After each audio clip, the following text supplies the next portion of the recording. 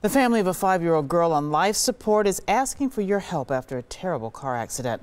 Evelina Manti was seriously injured in that car crash last Saturday in New Berlin. Her family has been at her side at the hospital ever since.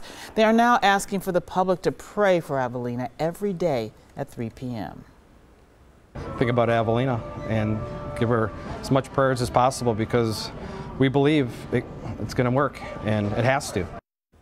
5-year-old Evelina is a member of the Bunzel Meat Market family. They are also asking people to honor her by wearing her favorite colors, pink, purple, or yellow.